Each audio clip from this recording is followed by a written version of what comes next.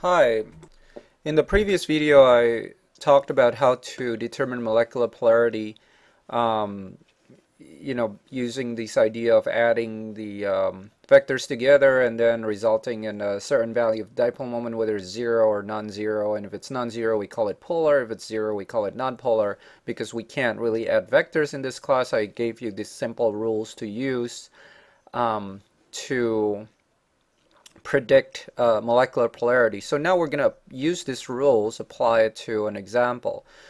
So the way you want to go about using the rules that I just showed you is in the following steps. So if you're asked to predict molecular polarity, basically what you have to do first is draw the lowest structure. So everything starts from the lowest structure.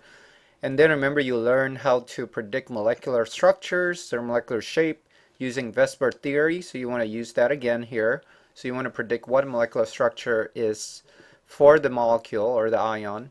And then lastly, you can use that molecular polarity rules that I just talked about in the previous slide to help you determine whether a molecule is polar or non-polar, whether it has a dipole moment or not. Okay? And as far as molecular shape, I just want to remind you that those are these names here that I mentioned in the VSEPR videos. Okay, so if you forget them, you can remind yourself here. I'm just showing you the slide again, so you can pause the video and again look back at this. Take notes. Remember, you want to remember all of these things, right? You want to actually have them memorized. Okay, let's work through an example of using the polarity rules to help you predict molecular polarity. So we have 4 different molecules here. I'm going to work through a couple of them and then I'll leave a couple of them for you to work on and answer in the question.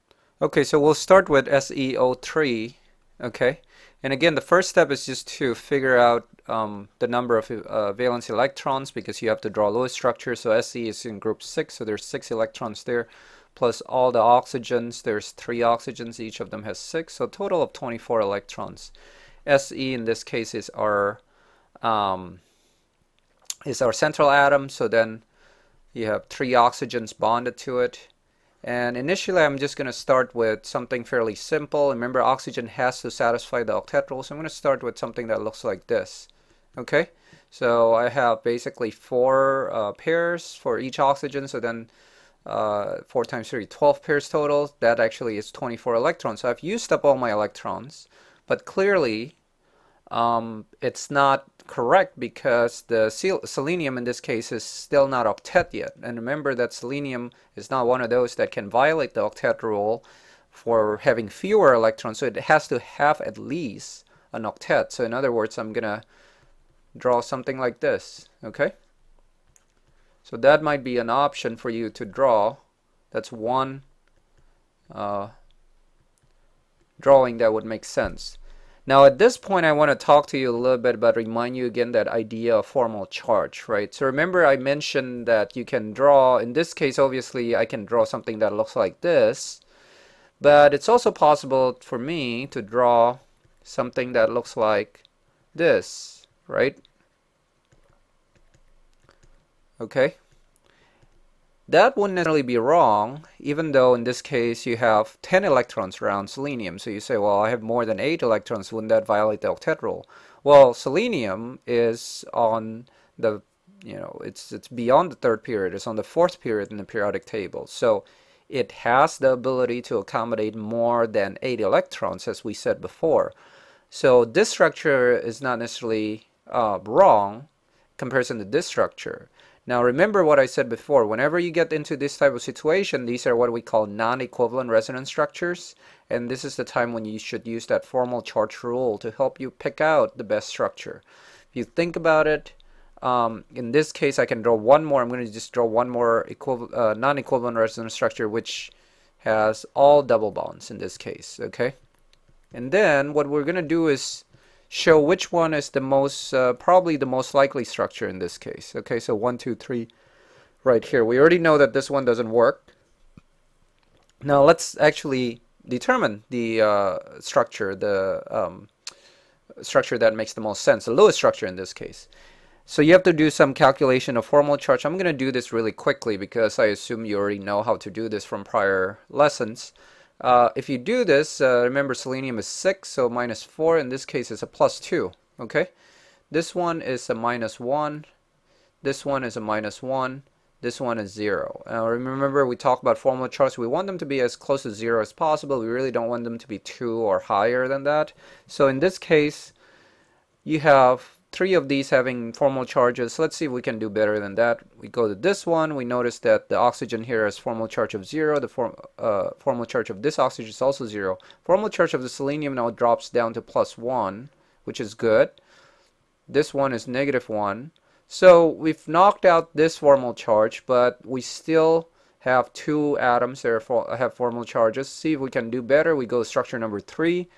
Now all the oxygens are 0, and the selenium is also 0 because it's 6 - 6. So now we have a great structure because from a formal charge perspective, because all the formal charges are 0. So this is the one that we're going to pick to use to predict our molecular polarity.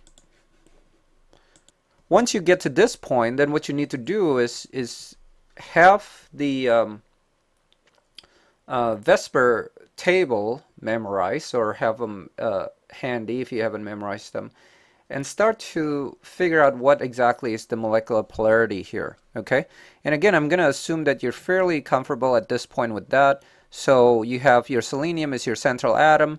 So you have to count, remember, count pairs of electrons. Remember, these are double bonds, but they count as one effective pair for VSEPR purposes. So we got 1, 2, and 3. They're all bonding pairs, so there's 3 bonding pairs, which means the molecular geometry in this case is trigonal planar. Okay? Now the last thing to do is to then look up that molecular polarity rule and see what this molecule should be, whether it's polar or nonpolar. Now remember, there's only 2 types. There's 2 types of molecules that could be nonpolar. One is if they have one, the central atom has all bonding pairs, which this one does, and all the terminal atoms are identical, which this one also does. Okay? So this fits rule number 1 in that molecular polarity rule. So without going any further, I would say this molecule is nonpolar, this SeO3 molecule. Or another way to say is it has no dipole moment, okay, or 0 dipole moment. So that would be the answer to that first one right there. Let's look at a second example now, which is, I'm going to pick PCl3 now as my second example. So PCl3, again, we have to predict polarity, so we're going to start with lowest structure. P has 5 electrons, Cl has, there's 3 Cl in this case. Each Cl is 7, so 21 plus 5 is 26 electron. P is in the middle, Cl, Cl, Cl.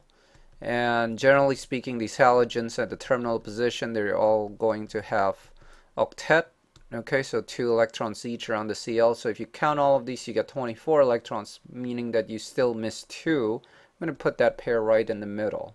Okay, and again, in this case, then I'm going to, obviously I can draw, just in analogy to the previous structure, I could have drawn something like this as well. Okay, right?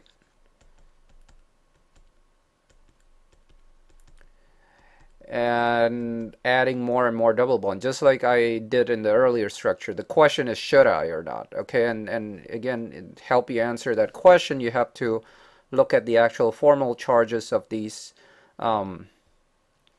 each of the atoms, and see if when you move from this structure to that structure, you improve the formal charge situation. The reason we look at formal charges in this case is because these atoms can violate the octet rule, so therefore we use formal charts as a guide as far as whether we should draw one way or the other. Okay, if you look at the calculation of formal charges here, just real quickly, you find that all of these atoms right here, chlorine and the phosphorus, they all have 0 formal charges. So there's 1, 2, 3, 4, 5 for the phosphorus, and 5 is the free valence, so you get 0. If you go to this one, you notice that the phosphorus here is +1. This particular chlorine is -1. And everything else is 0. Okay? So that means that, okay, so this assumes that I put the electrons from the phosphorus here. I can draw it a different way, but either way, basically you're going from something that has 0 throughout to something that is not 0 throughout, and that's not good. So you're making the situation worse, so you don't want to draw something like that. So you're sticking with this drawing with all single bonds. Now once you're satisfied with that, then what you need to do is then go ahead and try to use that to predict your VSEPR structure, and then your molecular your molecular shape, and then afterwards your molecular polarity. So the VSEPR structure here depends on the central atom. So you have how many bonds, how many pairs of electrons, 1, 2, 3, and don't forget this one right here, 4. 3 lone pairs, 3 bonding pairs and 1 lone pair. That means the molecular geometry is called, it's a tetrahedral electron geometry, but it's only 3 of them are bonding, so we call that trigonal pyramidal. Okay, don't forget that. The angle is less than 109.5. And then your molecular polarity, therefore, is whether it's polar or non-polar. Again, we have to go through the molecular polarity rules that I talked about at the beginning of this video. If you look here, you have, identical atoms, right? But what's different here with the previous one? Not all of the electron pairs are bonding pairs. So one of them is lone pair, the other 3 are bonding pairs, which means that it doesn't satisfy rule number 1. Rule number 1 says that it has to be all bonding and all atoms being identical in the outer side. This is obviously not all bonding. Rule number 2 says that if the structure is square planar or linear, then it's going to be nonpolar. Well, we just said that this is trigonal pyramidal, so it's neither square planar nor linear. So then this doesn't fit that rule. Rule number 3 says it doesn't fit rule number 1 and 2. Then it's polar. Okay, so this molecule will be polar as predicted by those rules. Okay. All right. So I hope these video shows you, this example shows you how to use those molecular polarity rules that I just mentioned here in combination with VSEPR and Lewis structures to predict molecular polarity. We'll do some more examples in class.